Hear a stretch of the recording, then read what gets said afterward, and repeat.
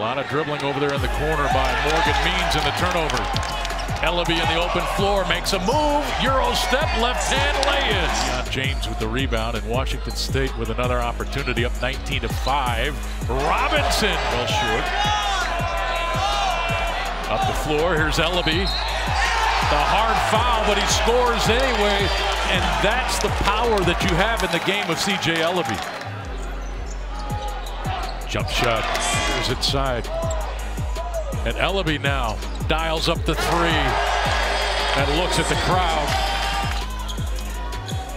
Elleby thought about the three. Look at the handle he's got, left hand. Oh, all the way to the rim, looks for the foul, doesn't get it.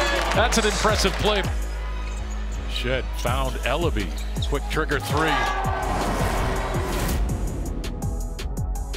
Directing the offense, getting into the teeth of the defense with dribble penetration and letting the game come to him. And he just plays a lot stronger than he looks. Here's Robinson. Shed, step back three on the way. Bang!